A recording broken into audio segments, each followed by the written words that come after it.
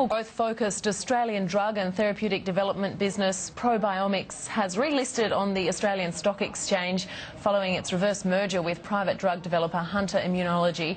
The company has an estimated market cap of $33 million with around 150 million shares. Joining me to walk us through this newly structured group is, of course, CEO David Radford. And David, a very good afternoon to you. I just want to get a really clear idea of how the company is now positioned. So let's start with business strategy, which the merged group is calling risk-balanced. What do you mean by this? We're a company that's at a very interesting stage, as I'm sure you're aware. We're going through and completing now a phaseIIb study for our lead drug product, HI-164, which is targeted at one of the biggest health issues facing major economies, chronic obstructive pulmonary disease. We're expecting those results later in the June time frame, so that's going to be a very exciting time for us. In parallel with that, we've also got some interesting work that is looking at this technology in the use for non-responsive asthma treatment and also otitis media or glue ear in children. So that's the Hunter portfolio. The Probiomics business also brings with it a probiotic which is already on the market and selling in the US. So what we've looked at doing is building a portfolio approach which will enable us to drive some revenue through existing products with a big opportunity for commercialisation of the HI-164 upon successful outcome of the trial, which obviously is the big news that we're hoping for in the June time frame, and then future research products. So we're looking at spreading the risk over a period of both short and long term.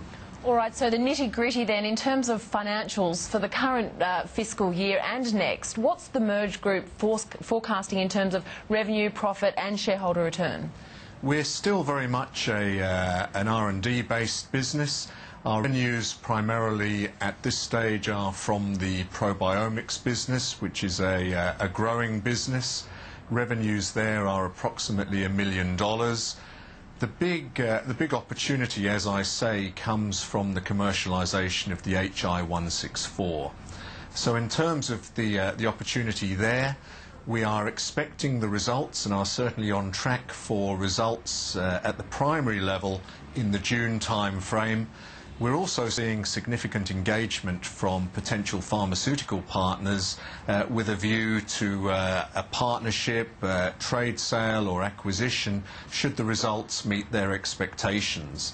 Typically those deals would take 6 to 12 months to consummate. So this year the primary revenue will come from Probiomics. Again, pending successful results in the drug trial, we would hope that within the 6 to 12 month period there would be a significant commercialisation event for the HI-164.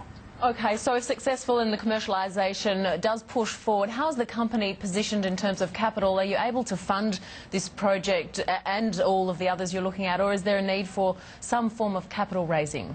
At this stage, we've just completed a capital raising, which will take us through very nicely to the end of the trial. We also have some more money coming from the R&D tax rebate. So effectively, we have enough money at this stage to take us through and well beyond the results that we expect in June. And just finally, are you pleased with the lineup of the new board, the merged group? Are you confident? The board we've built is a tremendous board for the commercialisation event, and that has really been the focus. So I'm delighted to be working alongside people with the experience they bring. I think it's one of the best boards that I've ever worked with, and if there is a group in Australian biotech that can commercialise technology, this is the board to do it. All right, and Probiomics share price sitting on the ASX at 22 cents a piece. So there we have it today. Probiomics CEO David Radford, thank you so much. I wish you every success. Thank you.